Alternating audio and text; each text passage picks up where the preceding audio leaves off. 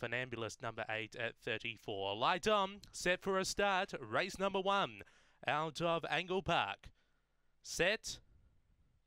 Away, Memphis Keeping began well towards the centre. There's speed out wide from Always Ho Ho and Funambulist, but Memphis Keeping will find a front and lead by 3 into the first turn. On Always Ho Ho, a length and a half, Victor Kurt, and back of the tail, Funambulist. Midway between turns down the back, Memphis Keeping only by 2.5. Always Ho Ho making chase. 3 lengths away then, Victor Kurt, and back of the tail, Funambulist. They race up to the turn. Memphis Keeping on top, extending by 3, and Memphis Keeping too good. Beaks home Always Ho Ho, and third was either Victor Kurt or Funambulist in a photo. That time was sharp, around 30 and 20.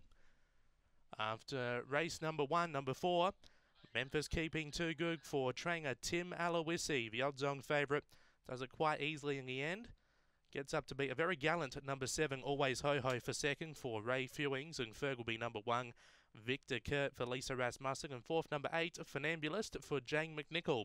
4718 are the numbers, 30 and 21 that time, 520 for that early sectional, 1755, and a run home in 1266, 3 by 7 the margins, 4718 are your numbers after race number 1 here at Angle Park.